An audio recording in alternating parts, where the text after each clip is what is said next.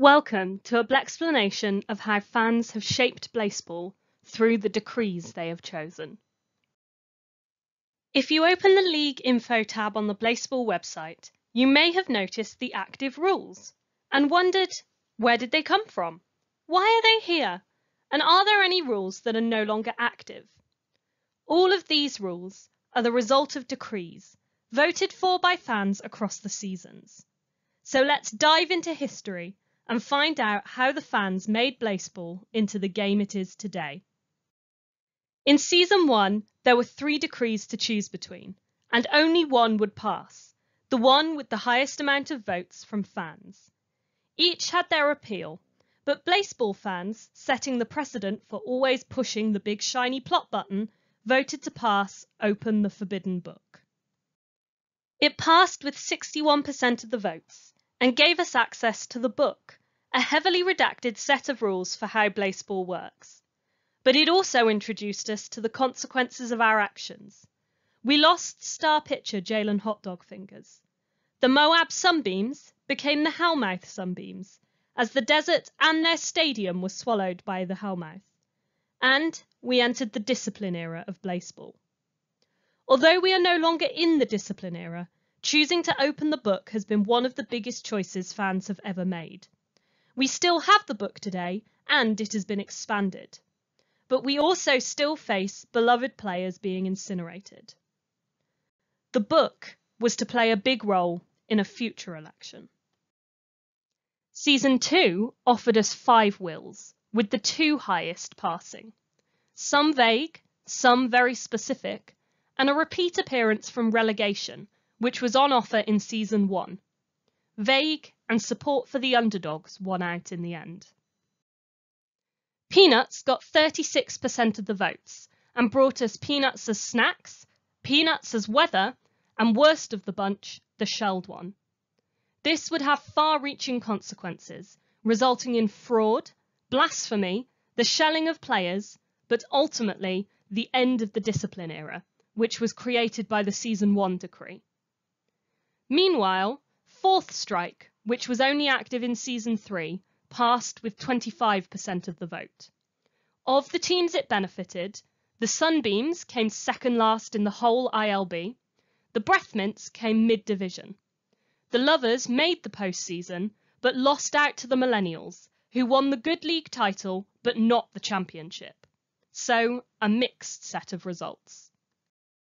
The Season 3 election offered another 5-2 situation.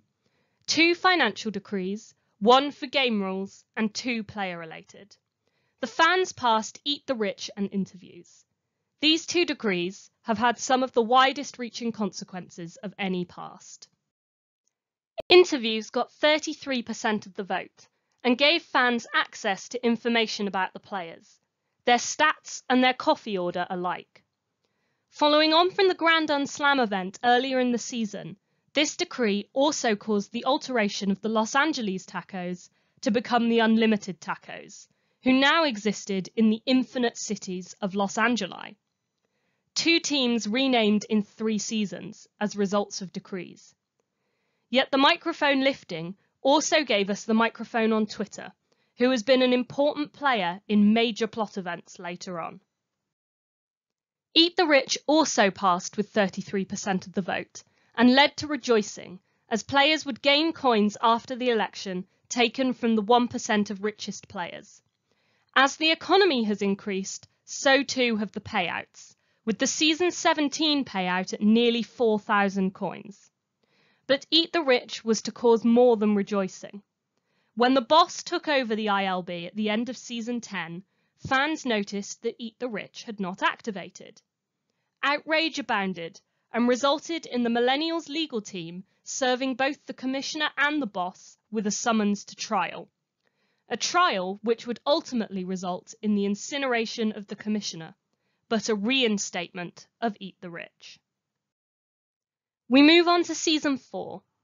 5 decrees, 2 to pass. Fourth Strike, which was passed in Season 2, makes a reappearance, and we see a second team targeted by decrees, as the Pies, the early league leaders, were targeted in Season 3, and now the Tigers face their turn. but fans, disinterested in repeating history or targeting just one team, instead pass alternate reality and targeted shame. Targeted shame passed with 32% of the vote.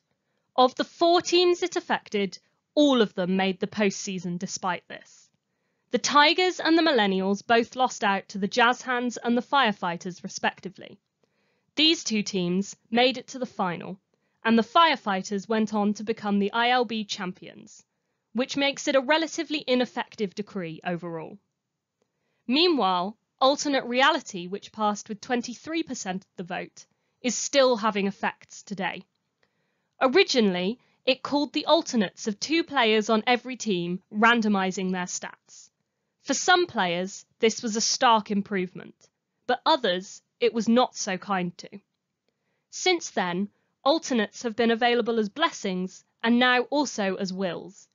It can cure a player of the attractor modifier, which is caused by being redacted, but was also the cause of chaos in Season 16, when star pitcher Polka Dot Patterson was alternated, drastically reducing their pitching power. Season 5 brought 6 decree options, with only 1 passing, but none had a description of their effects. Due to the use of good and evil in the names, fans theorized that these decrees would affect the leagues, but in what way it was unsure. Amidst much debate, it was High Filter that would pass.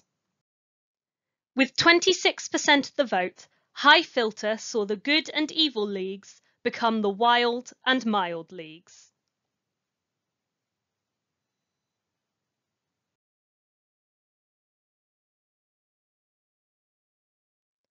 The new divisions were created by grouping the teams based on their performance in Season 5. The teams ranked 1st to 5th became Wild High, 6th to 10th were Mild High, 11th to 15th Mild Low, and 16th to 20th Wild Low.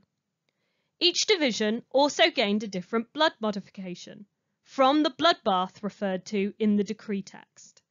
To Wild High was given Blood Pity, meaning that teams would have to give stars to the team that finished last in the division.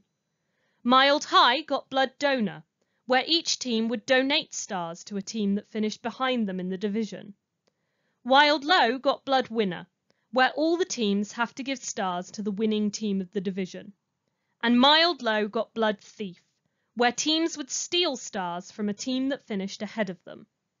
But before the end of the season, the commissioner tweeted that the bloodbath was postponed indefinitely, and the modifications disappeared before we ever saw them in action. Since this decree passed, the leagues have remained like this, but as the result of some blessings, a few teams have changed, and every division gained a team during the Season 12 dissension. Season 6 was back to just 3 decrees. Enhanced Party Time was the winner. And with 77% of the vote, it is the most popular decree of all time. We got Party Time, and the Miami Dale became the life of the party, giving them 10% higher boosts from their parties, a benefit they desperately needed at that point. Party Time boosts have a huge benefit for teams, often sending them into victories the following season. It also introduced the tradition of the Party Time speed run, seeing which team can reach Party Time the quickest. The first speed run record was set by the Tacos, who entered Party Time on day 78. The current record is held by the Ohio Worms, who entered Party Time on day 67 of Season 13. Season 7 had 3 decrees, all aimed at the top 4 teams of that season, 1 in their favour and 2 against. Blaseball won. Passing with 57% of the vote, Blaseball saw the 4 top teams denied the chance to win blessings. This was mostly in response to the Crabs, who had the largest fan base at the time and so were dominating not just in play but also in the elections, regularly winning multiple blessings when other teams had none. This left 20 blessings to be won between 20 teams. In the end, only 10 teams won any blessings, and the Fridays ran away with it, getting 6 for themselves. Season 8 had 3 options, 2 permanent game effects and 1 just for the next season. Wildcards passed. At 65% of the vote, it is the second most popular decree to date, and still in play today, seeing teams removed from party time to compete in the postseason.